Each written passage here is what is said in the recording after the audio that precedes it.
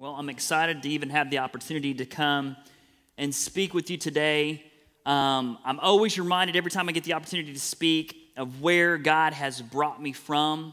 I've been on staff here a little over 7 years, just recently, obviously in the last 3 to 4 years as the executive pastor. And I just begin to think about all that God has done to bring me to the point I'm at today. And I think it's important for each one of us to probably take times to do that, to take a step back and see all that God's done in our lives to bring us to the point in which we're at. Because we can give Him praise, because there's no way that we could be where we're at today without God doing a work in us. Can I get an amen to that? I think that's true in each one of our lives. Those who've experienced that changing life from Christ. And today, before I get to share a message, we're going to be in Esther chapter 4, so you can go ahead and turn there, Esther chapter 4. I want to take some time today, before I start my message, to share with you where me and my family are at in our journey of church planting. Those of you who've already heard that me and my wife and my family is going to be leaving most likely in January to head to Cincinnati to plant a church. If you haven't heard that, you've heard it today. But we get to share that back in April with y'all, and haven't really got an opportunity to catch you up on where God has really brought us. And so because of that, I'm just going to take some brief time to share kind of where our journey began up to where we are today. And I really believe that this message today is birthed out of what God gave us in this time. One of the texts that God gave us during this time to really encourage us and to challenge us to step out in our faith. And so our journey really began back last year. Really, God began to put a burden, something on our hearts, that He was doing something different. And I don't know about y'all, whenever God does that, it gets real uncomfortable quick. Because a lot of times what God is doing is causing you to want to change where you're at, the comfort, right? The place in which you're at. And He's beginning to challenge you to step out in faith into another area which you maybe don't fully know all the answers. And so we begin to pray and ask God what that was. And in January, we begin to search and seek what church planting would look like. For us, we had an idea of what that would be, but we had to really ask God, is this something you would call us to? Is this something that we should be doing? Is this something you prepared us for? And so we spent time between January and about March praying, looking and seeing where areas of need were. And God opened the door for us to go and visit a couple places. He put on our heart 2 places, Cincinnati and Indianapolis. We took a trip back in April to go there. And here's the craziest part, guys. When God puts something on your heart that He's doing something bigger, you better take a step of faith. That was really where we were. We had to take a step of faith and to see, is this where God's leading us? We believe that God's big enough. If He's going to lead you to a place, He'll open a door, He'll close a door. And so we took this trip, didn't really exactly know what we were doing, showed up, talked with a couple of people in Cincinnati as well as Indianapolis. And then on our flight back, I remember Brittany asking me this question, hey, honey, did either one of these places stick out to you that we need to go and plant a church? And I just told her this. I said, I'm not sure yet, but I know this, that God showed me enough that if we don't go, then we're going to be out of the will of God. That if we don't go, God had so burdened us on the areas in which we visited that we needed to go. God had been preparing us for the last, we believe, if you think about it, since salvation for me, almost 10 years, but really here on staff for the last 7 years for an opportunity like this, to go impact lostness in this city. Let me just share some statistics with you. In Cincinnati, that's where we ended up going, deciding that we're going to go plant a church in Cincinnati. There's over 2 million people in this area which we're trying to reach. It's estimated at about 10,000 people to every one church. Again, we're talking about it from a Christian standpoint. One church. We also begin to look at, they believe that also in that 2 million people, only about 14% attend a church. So we're looking at somewhere around 1.6, 1.7 million. Now, you all know statistics can all be inflated, so let's just take that number down to 1 million people don't go to church. You think there's some people that need church there? Some people that need Jesus there? So we felt that same burden. That's only a little bit of what God really birthed in our hearts. So as we shared with y'all back in April, we began to seek where God was going to lead us. Obviously, we told you Cincinnati, but it took a lot to get us there, right? So back in May, we took a trip as a family, drove up there, hung out with some church planters, got to see the work that God was doing there, and we knew this is where God was calling us. He'd been opening up doors and preparing us. Guys, you heard me say right before that, whenever you begin to take times like today and just reflect on what God's done, you know that God's been preparing you for such a place, and that place may be here. That God is constantly preparing us for greater things. It's just whether we realize it or not. And so for us in this journey, it's been amazing how God has grown us. It's been tough. but it's also been exciting. And I think, just so you all know this, is some of the greatest things you'll do for God will be some of the hardest things you'll ever do. It's not easy. You have to make a lot of difficult choices. One of the things that we did Friday, I think it was Friday, we put our house on the market. We love this house, love our community. It's one of the most difficult things that we could do.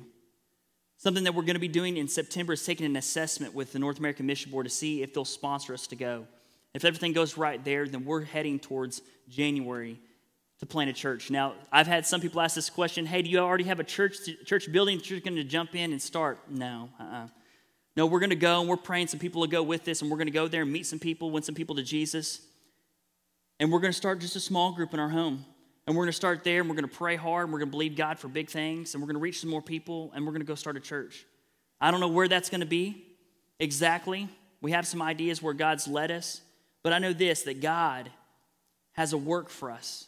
And if we don't go, who will? And I'm praying that you'll join us. And so one of the cool things that we get to do is here on September 15th, on a Sunday night at 5 p.m. I'm inviting you now. You'll hear about it more later. September 15th, go ahead and jot it down. On a Sunday night here in our Student Center at 5 p.m., I want everybody to come. We're going to get an opportunity to share a little bit more details than what I just shared with you now. An opportunity for you to partner with us, pray with us, really get on our newsletter and be a part of the journey. Because I know this, we will not be able to go unless you send us, unless you encourage us through prayer and support. And I love this. I already know I have church members in this room that have constantly come up to me and said, I'm praying for you. I'm praying for you. I'm ready to go and do whatever I can to help you. And I'm thankful for that. And so don't forget that. The other is, I've had several ask this question, hey, how can we start now supporting you? And one of the things they asked is, can we financially support you right now? The answer is yes. You can actually begin that today. If you want to give today to our church plant, you can actually do that in service. Write Cincinnati Church Plant in your memo. Also, you can give online. You'll see a Cincinnati Church Plant as well on there. But here's my encouragement, guys. This is not a place to stick your tithe. This is not a place to take away from this church here.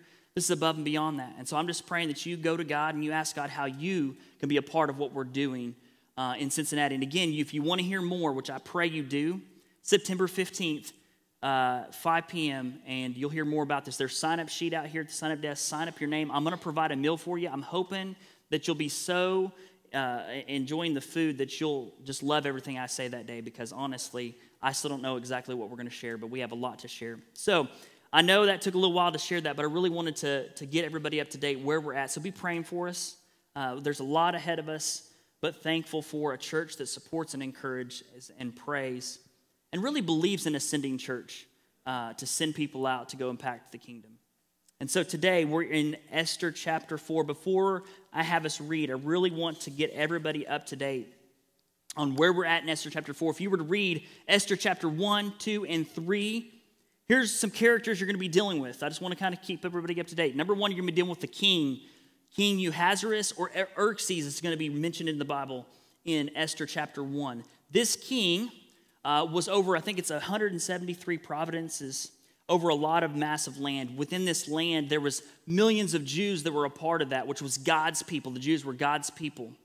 We begin to see in here that he had a banquet where he had a lot of people there, a lot of people that he really obviously was trying to wine and dine. And he asked for his queen Vashti to come in and see him. She refused. Can't believe a woman refused to come in and see the king. I mean, come on. But she refused. But guess what?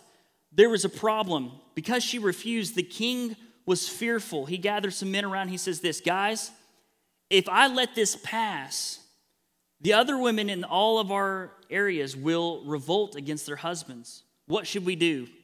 And so they decided to go ahead and take her down and not be a queen anymore and move her away from being a queen. And they said, hey, now you need to go seek out and find a queen. And so there began to be this big process of finding a new queen for the king. And this is where Esther comes in. We're going to hear about Esther. Esther's going to be a key part of the story, so does Mordecai. But Esther was a Jew. She was raised by Mordecai, a family member. And here's what we know in this whole process. And they were looking for a queen that was the best of all the land. Hundreds and hundreds of queens came, but something was different about Esther. And this is what we begin to see God's working, right? God had a plan in Esther's life. So it ended up being where Esther becomes the queen, which I know this, I'm summarizing this. Go back and read those first 3 chapters. Esther becomes the queen. And then we begin to see this character by the name of Haman. I can only guess how he got his name. I'm just going to walk up to him all the time and say, hey, man, what's up? That's how I remember his name. So Haman did not like the Jews. He despised them most of his life. But then he had this guy by the name of Mordecai, who, see, Haman was the second in command pretty much to the king. And when he would pass by people, they were supposed to bow. Well, Mordecai said, I'm not bowing to you. And once Haman realized that Mordecai was a Jew, he despised the Jews even more, so much that he went to the king and he says this, King, if we destroy all the Jews and take all of their plunder, we can put that into your treasuries and you'll be rich. And he said, yeah, go ahead. Here's my signet ring. Go, and you can choose a time in the future to kill all of the Jews. Here's the thing the king didn't know, that his own queen, now Queen Esther, was a Jew. And this is really where we pick up in the story. And then we're going to read this in chapter 4. So if you can, Esther chapter 4, go ahead and stand with me. We're going to read God's word, and we do this so we can honor God and what we're reading. So Esther chapter 4, if you found it, say amen. All right, it says, when Mordecai learned all that had happened, he tore his clothes. And again, all that had happened was the decree that all the Jews were going to be massacred on a certain date. So he tore his clothes, he put on sackcloth and ashes, and he went out into the midst of the city, and he cried out with a loud, bitter cry, and he went out as far as the front king's gate, for no one might enter the king's gate clothed with sackcloth. And in every province where the king's command and decree arrived, there was great mourning among the Jews, with fasting, weeping, and wailing, and many lay in sackcloth and ashes. So Esther's maids and the eunuchs came and told her the queen was deeply distressed. Then she sent garments to clothe Mordecai and take his sackcloth away from him, but he would not accept them. Then Esther called Hathach, one of the king's eunuchs, whom he had appointed to attend to her, and she gave him a command concerning Mordecai, to learn what and why this was. So Hathach went out to the Mordecai in the city square that was in front of the king's gate, and Mordecai told him all that had happened to him, and the sum of money that Haman had promised to pay in the king's treasury to destroy all the Jews. He also gave him a copy of the written decree to their destruction, which was given at Shushan, that he might show it to Esther and explain it to her, and that he might command her to go into the king to make supplications to him and to plead before him for her people. So Hathach returned and told Esther the words of Mordecai. Then Esther spoke to Hathach and gave him a command to Mordecai. All the king's servants and the people of the king's provinces know that any man or woman who goes into the inner court to the king who has not been called, he has one law, put all to death, except the one whom the king holds out the golden scepter, that he may live. Yet I myself have not been called to go into the king's these 30 days. So they told Mordecai Esther's words. And here's how Mordecai responded. He told them to answer Esther this. Do not think in your heart that you will escape the king's palace or any more than any of the other Jews. For if you remain completely silent at this time, relief and deliverance will arise from the Jews from another place, but you and your father's house will perish. Yet who knows whether you have come to the kingdom for such a time as this? Then Esther told them to reply to Mordecai, go gather all the Jews who are present in Shushan and fast for me, neither eat nor drink for 3 days, night or day. My maids and I will fast likewise. And so I will go into the king, which is against the law, and if I perish, I perish. So Mordecai went his way and did according to what Esther commanded him. Let's pray. Lord Jesus, we love you, Lord. We are so thankful for today, Lord, so thankful for your word that you've given us as an example of faithful people who have lived by your commands. Lord, I pray today that hearts are open and eyes are seeing, Lord, your work that you're wanting to do through each one of our lives, Lord, to go. Maybe we've been raised up for such a time as this, to save a people for your glory and your good, Lord. And we pray this in your heavenly name. Amen. I know there's a lot of text there, but I really wanted us to see this picture, the whole picture of where we're at in this setting. Esther is the queen. She has full access to the king when he wants, when he calls her. But if she is to go without being called, there's a risk. And so the first thing that we see here is the crisis and the call. Here's the crisis. Jews, all Jews, and there's millions of them, will be massacred, will be killed on a certain day in the future. And if nothing's done, this will be happening. So you see the Jews mourning and fasting and putting on sackcloth, and they're basically desperate for someone to move who has the ability to impact their lives being saved. So we see this crisis. But the other thing that we see is this call from Mordecai. On verse 8, it says this, that he might command her. So he's telling Hathach to go tell Esther, this is Mordecai telling him, that he might command her to go unto the king and make supplications to him and plead before him to the people. And so we see this call that Mordecai puts on Esther to go before the king and save their people. Now remember this, the king does not know that Esther is a Jew. I think that would have changed him agreeing to go ahead and do that and to sign off on, make that a law. But he didn't know. And we obviously don't fully know that, but God does. And he knew there was a time and special place for it. So she was made aware of this magnitude of the crisis and needed to do something about it. So let's see how she responded. She responded in verses 10 down to 12, explaining all that would happen to her. So guess what? There was the crisis and the call, but then there was the cost. There was the cost. See, to do something great for God, as she was getting ready to be asked to do, it was going to cost her something. And we begin to see that she says, this cost my life. But let's look at the picture a little bit further. She's a queen. She's in the palace. She has servants. She has good food, good clothing. She has a lot of things that are satisfactory to the body, to the flesh, that could really say, I don't want to lose this. I don't want to go risk my life for the sake of others because I have so many things that I want to do or I get to do that I love, right, from a fleshly standpoint.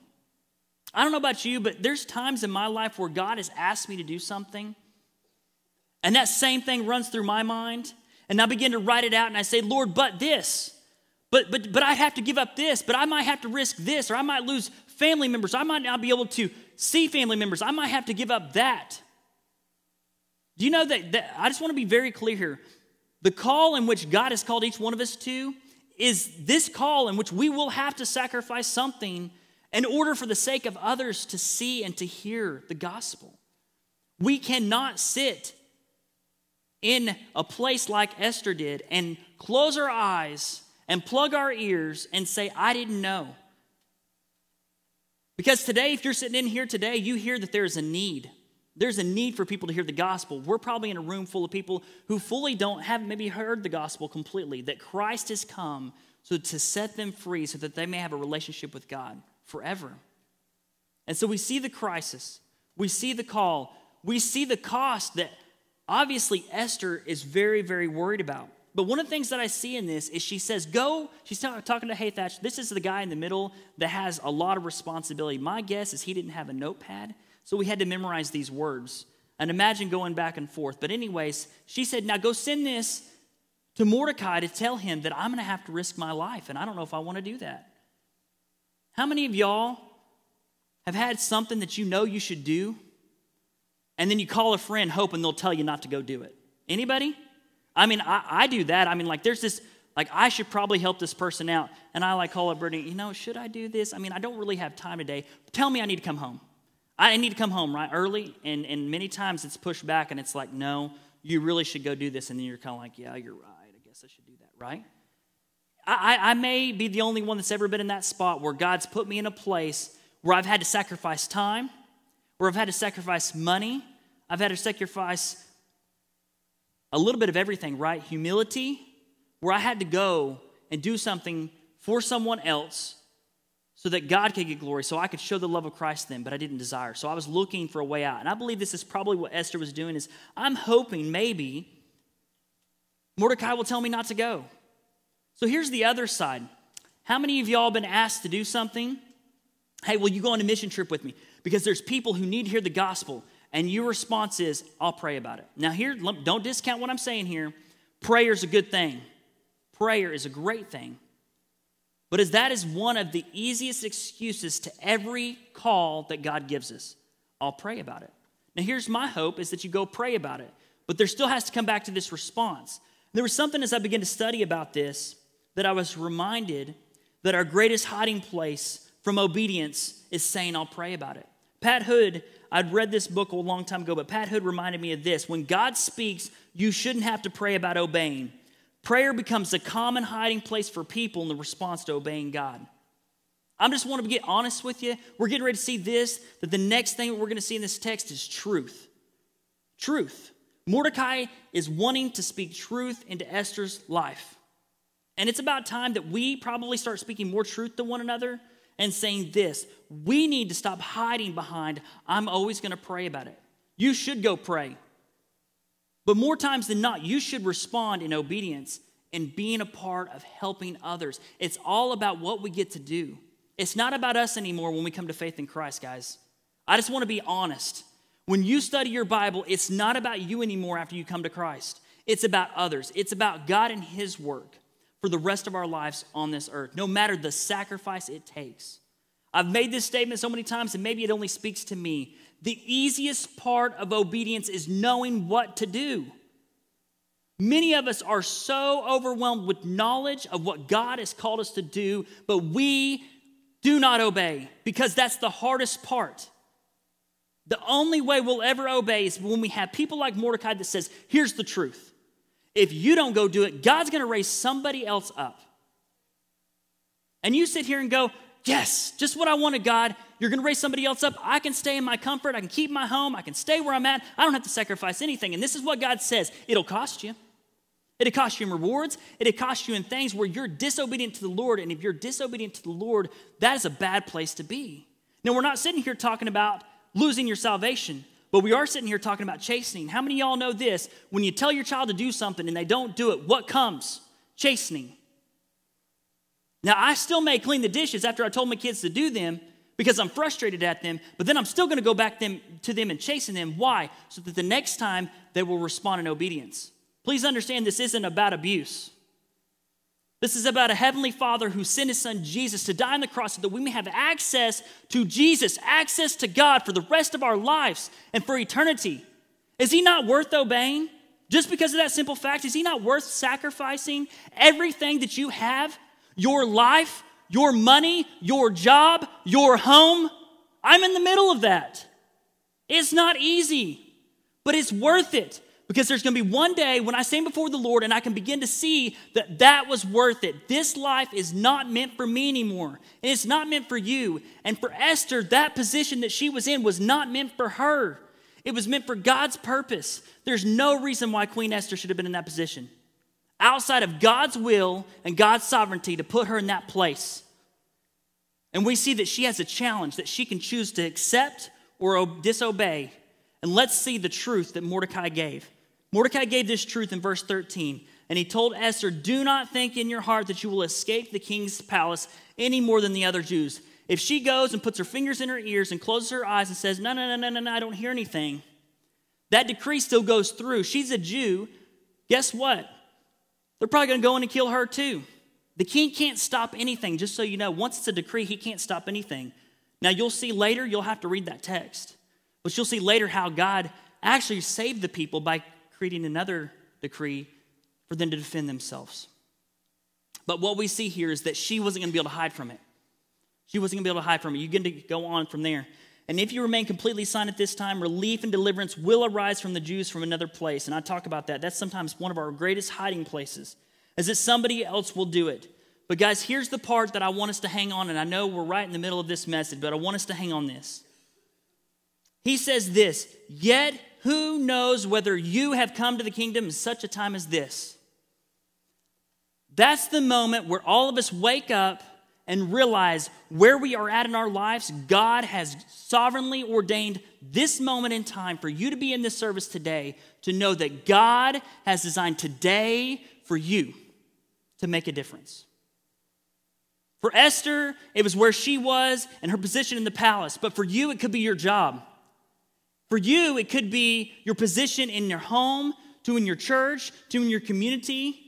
You have a position somewhere where God wants to use to save people. So Ben, how do you know that? Because you're still alive. I know this, God is done with you the moment that you pass from this earth. So if you've accepted Christ and you're still breathing today, God wants to use you. I'm going to read this again. Yet who knows whether you have come to the kingdom at such a time as this?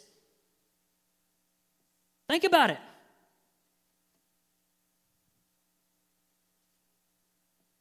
Yeah, it's starting to sink in, isn't it? It's not easy sometimes to realize that maybe God's placed you where you are. for such a time as this, that somebody might hear the gospel, respond because of your obedience, and they'll one day live in eternity forever because of your obedience. I focus most of my life more on the now and the present. You want to know why? Because whenever I get to lead somebody to faith in Christ, I get to see this light turn on that they get to experience Christ now. They get to experience the hope now.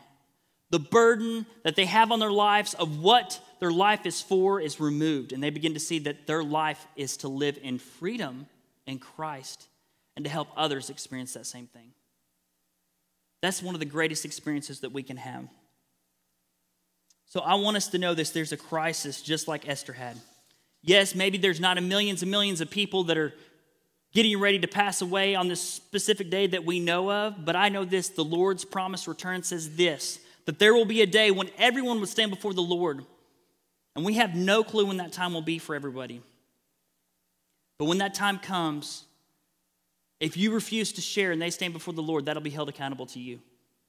Do you know that he says this, for much that is given, much is expected. You've been given the gospel message truth. If you've received that and come to faith in Christ, when you refuse to share it and do everything you can so that others can hear, you're responsible for it. That's sometimes tough for us to hear. We see this as well. That whenever you begin to realize that someone's waiting for you on the other side of obedience, I know this. That if I don't come home each night, somebody's waiting on me, and it's my family. Somebody's waiting for me. Every time I get home, they're anxiously waiting for me. And just imagine there's people out there waiting for you to respond in obedience, just as Esther is going to choose to do as well. I remember being asked this question several times in the last several months is, hey, Ben, why church planning for us? Just so you know, we're in the midst of this call to going, right? Why church planning, Ben? Why church planning in Cincinnati? And I always say this, number one, because this is where we believe God has really opened the door for us. That we begin to lay everything on the table and say, Lord, there's nothing that can't be yours. No place, no time, no area. We believe this as well as the more I study, I want to be about my Father's business, wherever he would call us, right? But then I begin to ask this question back to those who ask me, why church planning, why Cincinnati? I want to ask this question, why Tahlequah, why Fort Gibson? Every single one of us is called somewhere. Every single one of us is called to someone. And as much as I have to answer, which I want to because I can't wait to continually, excitedly answer why Cincinnati, why church planning, I want to continue to challenge you, why Tahlequah? Why Fort Gibson? Why wherever you live? Because you need to be able to defend that of why God's called you here. Because that will help us live every day like Esther lived. So remember every day to ask yourself that question, why here? I believe God has a perfect plan for each one of us, and I'm gonna spend just brief time on this. This is something God's taught me. Why do you believe that, Ben, that God has a perfect plan for you? Because if you go back to Adam and Eve, his goal was to create Adam and Eve and to spend forever with him in the garden. But that didn't happen because of their sin. Did you know that Israel, when they were saved from Egypt, that their journey to the promised land was supposed to be a couple of weeks, I think, somewhere in there? It took over 40 years plus to get there. God had a perfect plan for them, but it was their disobedience that caused it to take a little bit longer. Ben, why do you even mention about a perfect plan? It's because I think it's easy for us to think that, if I just go about life, we'll get there. It's all the same road, right? No, I think God is constantly saying, I want you to be on the right path. I want you to be on a path that I have for you that's perfect. But we have to obey to see that perfect path, and it takes faith. Hebrews 11:6. Without faith, you can't please God. And I begin to study about faith a little bit more this last couple of weeks. Faith is obeying God in spite of what we see, how we feel, and what consequences we might experience. Faith is obeying God in spite of what we see, how we feel, and what consequences we might see or experience. So because of that perfect plan that God has, we should be seeking to find it and obeying every opportunity that God gives us, right? And so what causes us to not use the opportunities that God has given us to lead people to faith in Christ? Maybe you're asking that your question is what's stopping you from fully seizing the opportunity that maybe God's raising you up for such a time as this to impact your community, your house, your job, your church. We're unwilling to sacrifice the cost that it takes to obey the Lord. That's what prevents us. We're unwilling to sacrifice. You know, it's interesting as I begin to think about this, of all the resources it takes to send somebody to go plant a church. And I begin to think, God, how in the heck are you going to do this? And then I begin to realize this. God's raised up so many people for such a time as this, so that those people in Cincinnati can hear the gospel. And many of those are in this room and around this state and around the world are excited to be a part of that. What's stopping you? When we think about the rich young ruler, it was his money. When we think about others, it was their time. When we think about many, it's their inexperience. Think about Esther. I'm just a queen. I can't go in before the king unless he calls me. But she realizes this, I have to do something. I have to do something. So let's look at her response. So obviously we see the crisis, the call. We see the cost it's going to take, and Mordecai's truth that he spoke. But we see her response in verses 15 through 17. Then Esther told them to reply to Mordecai, go gather all the Jews who are present in Shushan and fast for me. This is where we see Esther going to the right place. She says, if I'm going to go do this, let's get desperate before the Lord. There's no way that we can obey God the way he desires if we're not desperate. I know this, if I go without food for 6 hours, I'm pretty desperate. They went without it for 3 days. I just want to be honest with you here, okay? So, he says, my maids and I will fast likewise, and so I will go into the king, which is against the law, and if I perish, I perish. She came to the conclusion to say this, Mordecai, you're right. My life is worth the sacrifice to see millions and millions of my people be saved. You may seriously sit here and think your life may not be able to save millions and millions and millions of people. But I've heard somewhat similar to this statement, that your life may save the one who touches millions and millions and millions of people's lives. You never know. You always hear those stories of the Billy Graham story and who led him to faith in Christ, right? There's several of those stories of we don't even know those people's names, but it's because it's not about them. It's about Christ using them. No matter their position or their place, no matter what God has given them and not given them, and the fact of, when you talk about Queen Esther, you could be a janitor. You could be a stay-at-home mom. You can be a CEO. It doesn't matter. God uses every one of us to reach someone for his kingdom, to save people. And so we see, yes, she trusted God, and yes, Mordecai had a huge part in this. But I begin to ask this question, what's holding you back? Maybe it's living in a nice home. Maybe it's nice things, friends, security, family. What are you unwilling to sacrifice so that someone can experience the hope you have in Christ? I believe the picture today is this, and just so I can clear up this, and I only have a few more minutes, I want to clear this up. When Esther obeyed, she went before the king and she says this, hey, can I throw a banquet for you? And I kind of missed out on the part where she came before him and he did hold out the gold scepter and accept her in. And she says this, he says, I'll give you this. I'm sorry, I'm pushing through this real quick, but when the king accepts Esther in with the gold scepter, he says, what do you want? Up to half the kingdom I'll give you. Wow, she was just coming in to ask for her people's lives, and he says, I'll give you half the kingdom. Do you know that she could have went back selfish and said, hey, yeah, give me half the kingdom. I'm out, peace. Go read the story. You need to go read the whole story. But no, she says, hey, king, can I just throw you and Haman a banquet? And he said, sure, whatever you want. And so she threw a banquet the next night. Haman and the king came. And he says, okay, really, what do you want? Up to half the kingdom, what do you want? And she says, hey, can I throw you another banquet tomorrow night? And he said, okay, that's fine, whatever. So they come back that next night and he says, no, seriously, what do you want? And she says, all I want is for you to save my people. And he says, well, who's going to kill your people? This guy Haman on your left. Okay, this story, I'm not going to go on from this, but here's what we know. Esther's obedience, willing to sacrifice her life, saved millions of people.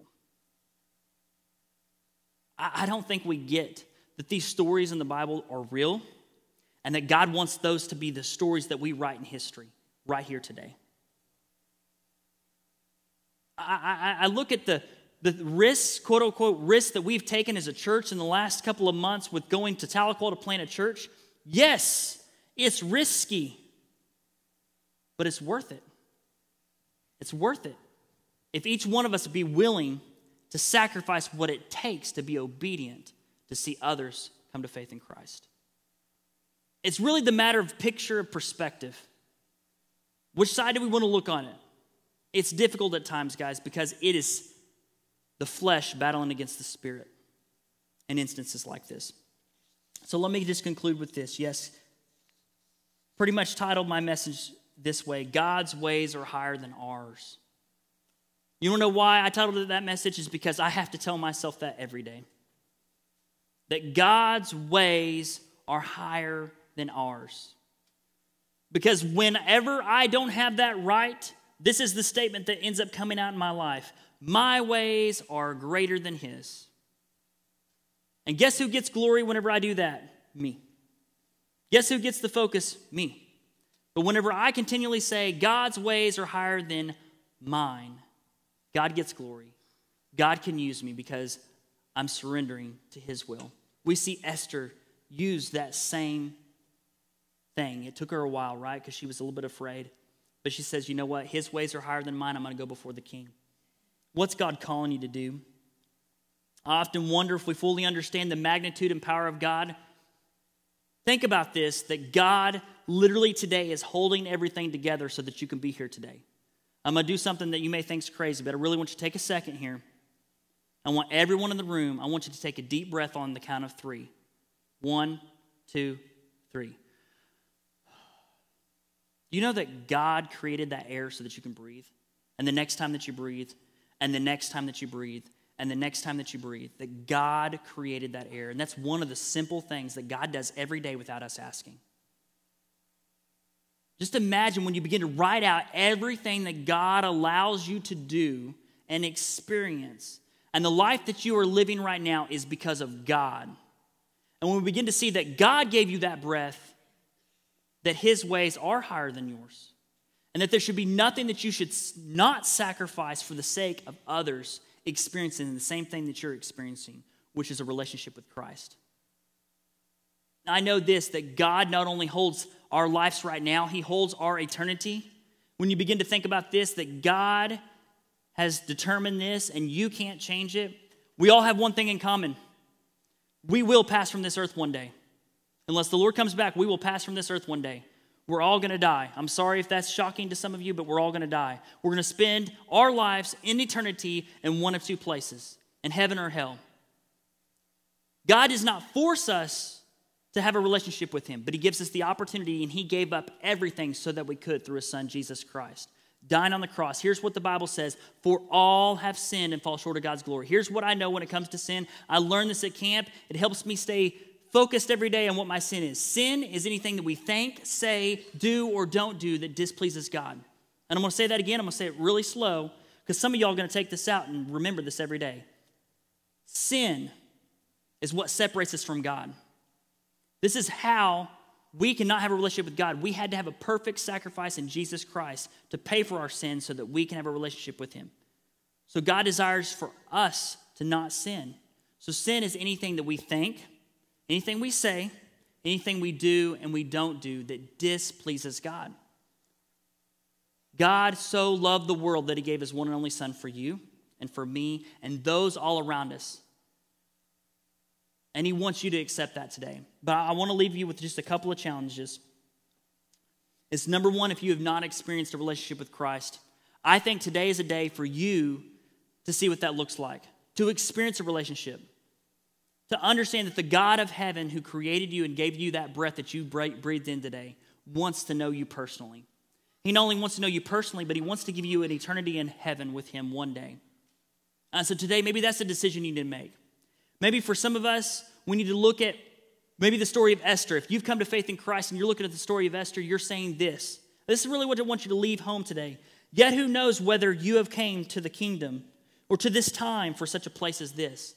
God has placed you where you're at, not necessarily in your seat today, not necessarily in your home, but everything from your work to your influence. And for some of you, I want to say this, your finances that you're holding off, that you're hoping is going to last you till retirement, why don't you just give that to the Lord and let him deal with it? Let's look at your time. Because guess what? We have so many things on our calendar. I'm just telling you this, I don't need any more things on my calendar because I've already got a list for the next calendar that I need to make. Maybe it's so today you sacrifice some of those things for God's glory so that you can invest in him and invest in his kingdom. So today I want you to spend some time during our invitation asking God, what is it that I'm unwilling to sacrifice for your glory? What is it, Lord, that you've put me in this place for this specific time? And ask God to use you just as Esther was used. Every day we should be asking that question, Lord, what do you want me to do? It's your ways over my ways.